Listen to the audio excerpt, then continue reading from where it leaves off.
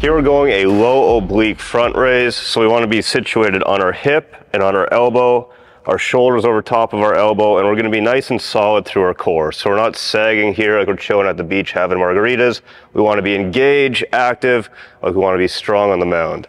From here, we're going to take this overhand grip, and we're just going to go nice and long from head to tailbone, front raise, smooth control, all the way back down, being long from hand to shoulder, just like we're long from head to tailbone, actively engaged, engaging shoulders, as well as that whole lateral swing and core musculature.